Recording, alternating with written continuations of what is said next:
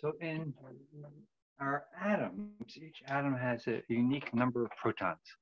And the number of protons, we represent that with a Z, and that's our atomic number. And in neutral atoms, the number of protons is equal to the number of electrons. So the atom is neutral. So the charges, positive and negative charge balances out, and we have a neutral atom. But the number of neutrons, the neutral neutrons, are not set. They can vary. So as we vary the number of neutrons, we get isotopes. And isotopes of an element will have the same chemical properties, very slight differences, very subtle differences.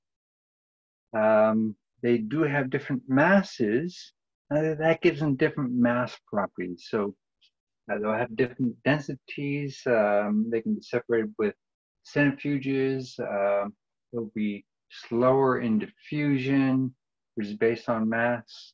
So there are some differences, and that affects those slight, subtle chemical properties. And they have different stabilities. Some isotopes are stable, they last forever. Some isotopes decay by radioactive decay. They'll throw something out of the nucleus and turn into another element. And some have billions of years of half-lives, they've been around for a long, long time, and some have fractions of seconds of half-life. They decay away really fast. So the isotopes, we use them for a variety of purposes, a number of them in the medical imaging industry. So we have to be able to identify our isotopes. And we're going to use atomic notation as a shorthand way of doing it. So use the 1 and 2 letter symbol of the element.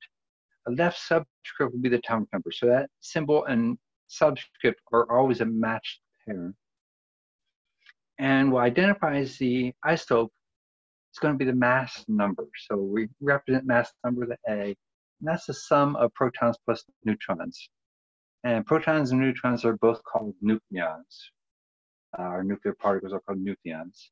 So that's how we identify our isotopes, by the mass number, the sum of protons plus neutrons. And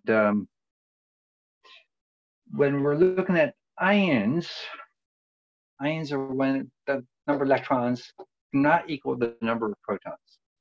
We can add electrons on to get a negative ion. We can rip electrons off to get a positive ion. So first, for our neutral elements,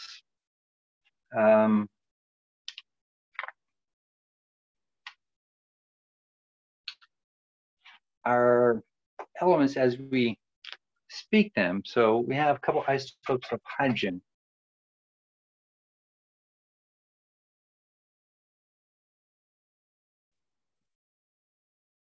So we speak them as hydrogen 1, hydrogen 2, hydrogen 3. So we speak the element and then the mass number after that to identify our isotope.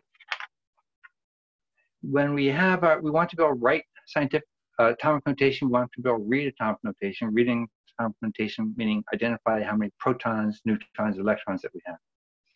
So a number of protons is just that left subscript, the atomic number. The number of neutrons is going to be the mass number minus the atomic number. So that gives us our number of neutrons.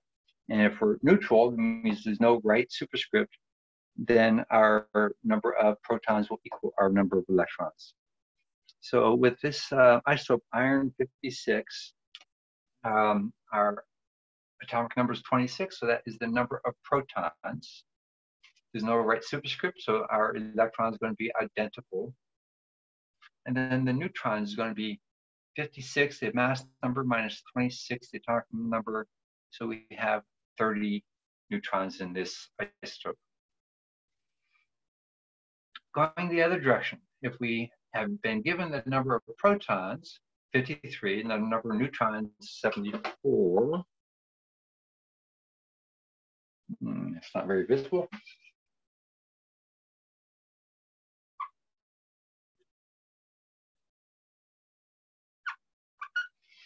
what is our element? So first we grab our periodic table, we look up 53. 53 is iodine. So our symbol for the element, our atomic number. Then we're going to add these two together, and we get 127, and that would be our mass number, 127. So that is our atomic notation for this isotope. So let's look at the isotope ions also. So we have additional features, figuring out how many electrons are on there. So it's no longer equal to the number of protons. So if we have that right superscript, to get a number of electrons is going to be the atomic number minus that charge. That charge comes with a positive negative, so we keep that sign in there. So if we're subtracting a negative, we're going to end up with a larger number of electrons than the atomic number. Subtracting a positive, we'll end up with a smaller number of electrons than the atomic number. So let's go two directions on this one also. So we're given protons 13, neutrons 14, electrons 10.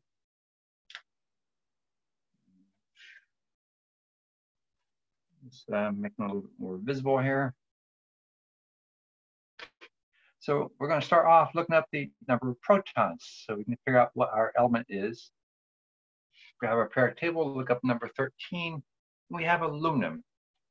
So we have an Al 13 for our subscript. We add these two together and we get 27. So that'll be our mass number, 27. And we have a difference between electrons and protons of 3. We have more protons, so it's going to be a positive number. So it's a +3. You can check with this equation now. Electrons is 13 minus a positive 3 gives us 10 electrons. So that's in agreement. So let's go in the other direction. So we start off with our atomic notation. Number of protons, 17. Neutrons will be 35, the mass number, minus 17, the atomic number. Let's see. And I think that's 18. So we got 18 neutrons. And then we have a negative charge. So we're going to do 17 minus, remember, right, this is 17 minus a -1. So we have our 18 electrons also. And that's just coincidence that the electrons equal neutrons. So don't ever expect that.